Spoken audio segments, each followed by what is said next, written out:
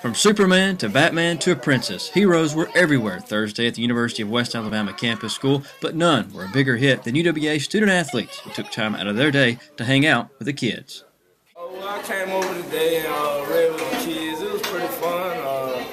Met a couple of new kids that I didn't know. They're pretty good. I read a couple books to them. And, just sat with them and played around with them.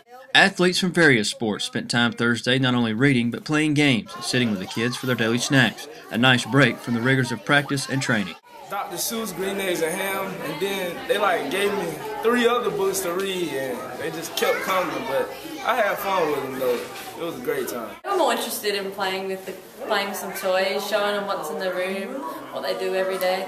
They weren't too interested in the books. Tiger athletes made their way to the campus school around 8:30 this morning and stayed for about 3 hours. All in all, it was a good day to be a Tiger. They did have fun. They were all up on me, jumping on me and stuff. I kind of didn't know how to handle them at first, but I got used to it. Thursday's event was just one of several community service projects that involve UWA athletics. Tiger athletes must complete 5 hours of community service each year. For UWAathletics.com, I'm Trey Littlefield.